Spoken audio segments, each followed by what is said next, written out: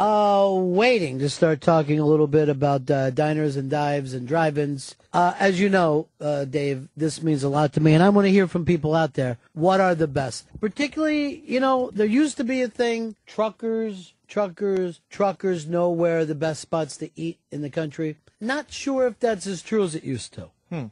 Because the truckers no longer drive through the center of town. And it's very rare to find a great kind of dive restaurant right on the exit. When I travel around this country of ours, you call it the United States of America. I like to call it USA and just shorten the fucker right down to where I can use it. I like to find the great food places. Let us know where it is in your town. 866-RON-0-FEZ. 866-RON-0-FEZ. What about for you, Chris Stanley? You're a man in Queens. A lot of Greeks there. There's a lot of Greeks there, but the place I went up to college. When I went to college, there was a fucking tiny little dive spot called Hubba's in Port Chester, New York, on Main Street, which was ridiculously good. It was all about really like greasy chili burgers, chili fries. I'm gonna have that immediately yelped. And I was up to Port Chester not too long ago and stopped in a diner there. And this makes me angry. I didn't know about Hubba's.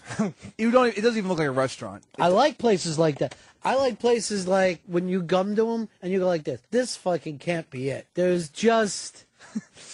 nothing. I just like that soul food that I got you guys not too long ago. You can't sit down there. There's just a window with a man hanging out of it. There's nothing for you.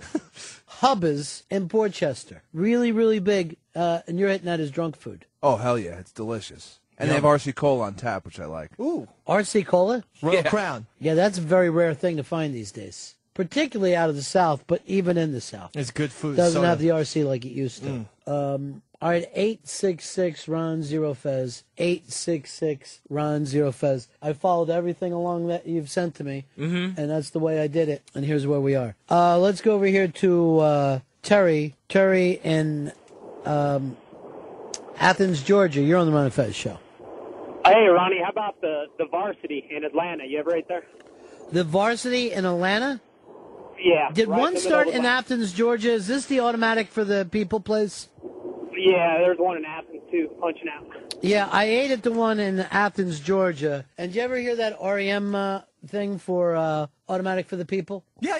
Apparently that's what they would say when you would give an order there. That they would yell out the name of the order and then say, it's automatic for the people. Automatic for the people. Yeah, I heard about that. People have to have it. They had, like, amazing pork chops at that place. I remember Mike Mills saying. Mike Mills would know because look at him. He got brain hemorrhage from it. Chris Stanley, young gentleman, sent me a slideshow in of Hubba Hubba's, your favorite place in Port Chester. Looks pretty damn good.